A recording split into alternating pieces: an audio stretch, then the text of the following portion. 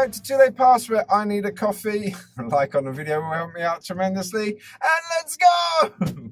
Right, we're at Chertsey Test Centre. And what we're doing is we're actually going to look at some crazy turns. There's one turn here where Stiggy, as you can see, no hands driving from myself again. VIP chauffeured around today. We're going to go look at this turn. I actually thought that it was done incorrectly. So even as an experienced driver, a driving instructor, this turn, I thought Stig was going to fail for it. But this is what you need to do in order to not fail your driving test. So that'll be about maybe 7 minutes into the video. So if you want to try and fast forward, I'm just guessing it's going to be about 7 minutes. Then you can have a look at that part of the video. Along the way, we're going to be showing you the town centres. If you haven't checked out the previous videos, then go to the channel, subscribe, ding the bell for future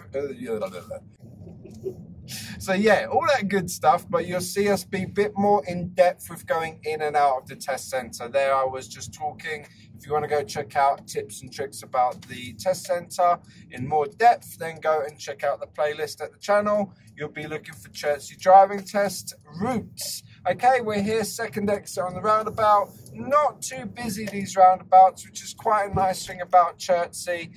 It's quite a free-flowing area like some other test centres around this area, which is very nice. And it's not too populated as well, so less cars on the road, less hazards, less risk of failing your driving test. These are all good notes. So we're approaching a junction here now. We're going to be turning right at this roundabout, which will be the second exit. We went over this in previous videos as well. We're not going to count the car sales room here. So first exit passed, and now this is second exit towards Weybridge. We're going to be going towards Chertsey Town Centre now. So it's going to be turning left at the traffic lights, which is going to take us in towards the town centre.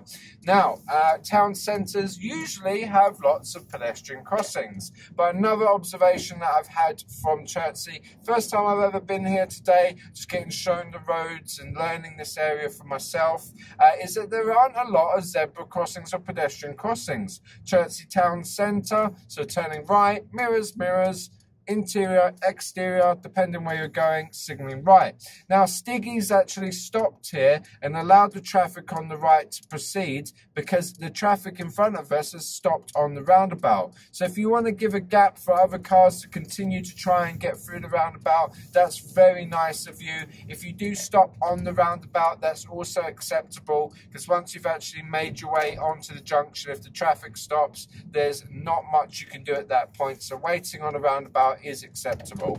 Okay, we're turning right, second exit, interior mirror again, exterior mirror like I mentioned on the last roundabout, signal, roughly 10 to 5 car lengths. By now, if you've been watching the videos, you'll know I say 10 to 5 car lengths. Now, if you signal 5 car lengths, you cannot go wrong. So roughly 5 car lengths is about 20 meters. If you're not too sure about distance, then when you go for a walk and you see a load of parked cars, count 5 of them. That's the distance you want to be starting your signal for. If you do that for every junction, you will not go wrong. Okay, so here we are coming through the town centre. We've got a Sainsbury's car park here, which Stig was kind enough to share some information with me, so I can share it to you guys. You can use this Sainsbury's car park to do your bay parking. Now, there is only one way in and one way out, so you've got a nice wide entrance, nice wide exit, but take it nice and slow. At the roundabout, turn right, second exit. So we're checking our mirrors, 5 to 10 car lengths back, signalling 5 to 10 car lengths back, slow on the approach, coming to a jogging to a walking speed when you're roughly about 10 meters out from the junction, jogging speed.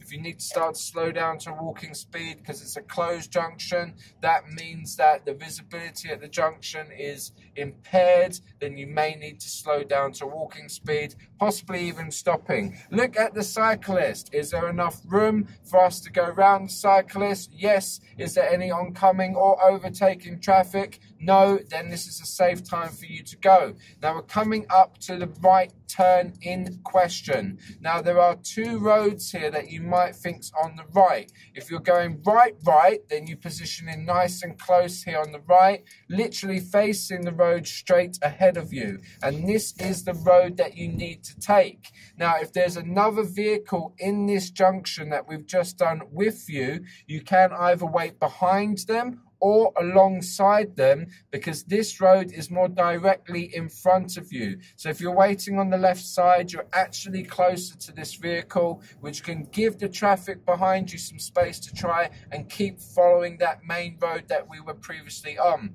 Now, having a look at this road, this is a typical road that you will get at some point on your driving test, and that means that you got parked cars on both sides, and the examiners are testing you on your ability on meeting situations. We have a stop sign here, mandatory. When you reach the end of the road, you must stop. Meeting situations are when you have an oncoming vehicle. Judge the vehicle by its speed. If it's speeding up, you slow down. If they're slowing down, you might need to speed up. Now, this junction is very difficult to see. You must lean forwards, check around the vehicles that might be stopped here. They must keep that area clear, as there is a keep clear area to allow us to actually emerge out. Peep and creep, take your time. We're taking this next road on the right. Okay, so we're going to adjust our position as close to the center line as possible, line up with the center of the road that we're turning into, and if we need to stop and wait, this is the position that we stop in. We allow the vehicle, oncoming vehicle, to pass. When we get a safe opportunity, that's the point where we turn and we can enter into the new road. Now, when you're turning into a new road, always look into the new road so you make sure it's safe for you to actually keep going, because sometimes, like this road, you're going to have lots of parked cars and there might be oncoming traffic. So you'll need to slow and stop to allow the traffic to pass for it to be safe for you to continue on.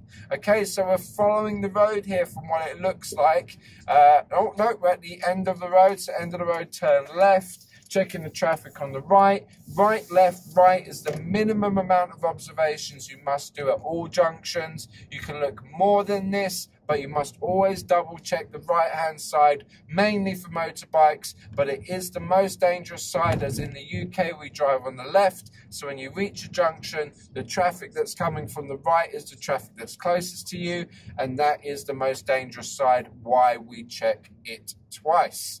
Okay, so we've got parked car on the left, interior, right mirror check. That's for our change of direction. We keep roughly 1 meter from the parked vehicles, which means we have to go over the center line. At the end of the road, turn right, mirror signal right, 10 to 5 car lengths away, slowing down to a jogging speed when we reach roughly 2 car lengths from the junction, to a walking speed if we can't see, stopping if it's necessary, otherwise we proceed with caution, and we try to keep the flow of the vehicle going. That's the idea, guys. We want to keep the main roads flowing as much as we can do to allow traffic to flow freely, which increases road safety. So we're here at the roundabout. We're going to be going straight ahead. If no directions are given on your test, your examiners will want you to follow the road ahead unless road markings or signs state otherwise. This is something that would normally be mentioned to you at the beginning of your exam from your examiner. So we're coming quite close to the end of this route now. We're coming back towards the test centre. We're going to be going straight at this traffic light. There is no left-hand turns. You can see that by the traffic light. That's quite nice. Now, looking beyond this traffic light towards the next traffic light, is there any road markings in the road? Can you keep using this lane to keep going straight? So while you stop at a red traffic light, use that to your advantage to look ahead, try and assess the road and plan for the junctions beyond the junction you're currently at. There's the left only arrows which I was looking out for earlier. We are turning left at this roundabout, so that is quite convenient. And we are putting the signal on as it will benefit other road users. Regardless of it being a left-only lane, if you believe the signal is going to be of benefit to anybody, including pedestrians and cyclists, we do signal to benefit them. This is the way that your examiner will look at your use of signals. Is it beneficial? Is it helping people? If it is, then you really need to be using your signals. Okay, we're coming towards the last roundabout, I believe, taking us back towards the driving test centre, turning left, first exit, slowing slowing down to a jogging speed, checking the traffic, which is the beautiful part about joining a junction or approaching a junction at a slow speed, is it gives you plenty of time to do the observations.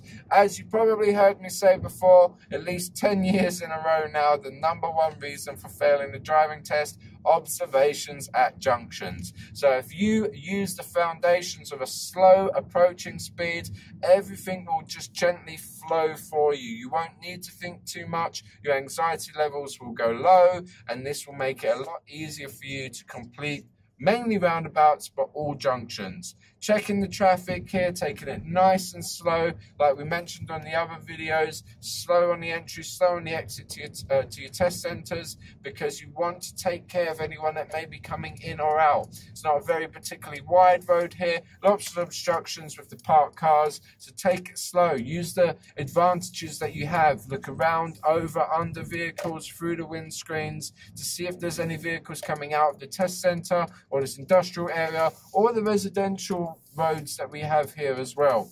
We're back at the test centre, guys. This is where you may be asked to do your reverse bay park, forwards bay park. Usually you will use the forwards bay park at a test centre, outside the test centre, and you will use the reverse bay park at your test centre. Stay safe, stay tuned. See you next time.